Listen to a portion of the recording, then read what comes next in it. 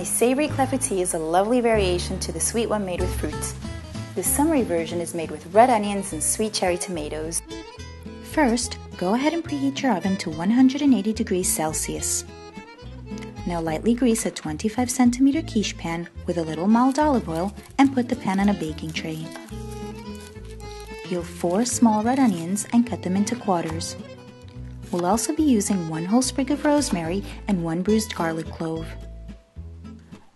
Heat 1 tablespoon of the mild olive oil in a frying pan and gently cook the onions with the rosemary and bruised garlic for about 15 minutes, making sure to stir regularly so that the onions fall apart.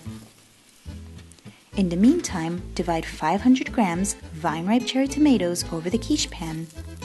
Once the onions have cooked, remove the sprig of rosemary and the garlic and divide the onions over the tomatoes.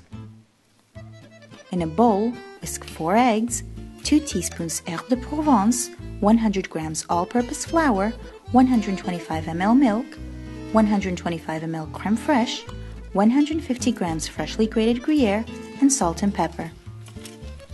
Finally, pour the batter over the vegetables and bake the clafoutis for about 50 minutes. With a green salad and a chilled Sauvignon Blanc, you'll have a deliciously delightful lunch. Enjoy!